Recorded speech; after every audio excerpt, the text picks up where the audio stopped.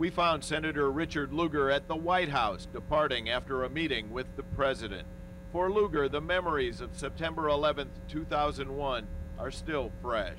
I was in my office in the Hart Building when the windows rattled. I thought that an attack had occurred on the U.S. Capitol. Of course, it was the Pentagon that was attacked.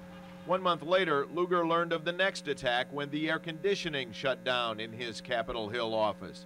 Anthrax had been discovered on the floor below. The war really came right to the office, literally, and it was enclosed in gloom for 96 days, almost as if nothing had happened. Senator Lugar has spent years warning of the threat of terrorism and the potential for an attack on American soil. Yet even he couldn't imagine the attack that took place on September 11th.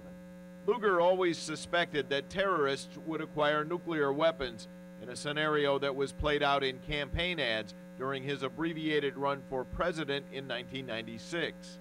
We are not out of the woods yet with regard to those scenarios.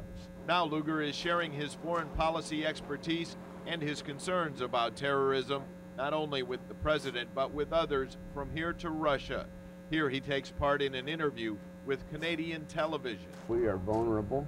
We are a country that is envied by everybody. We are the country that has the possibility of leading, bringing more freedom, but not without a lot of cost. And I suspect now we understand we will not be left alone.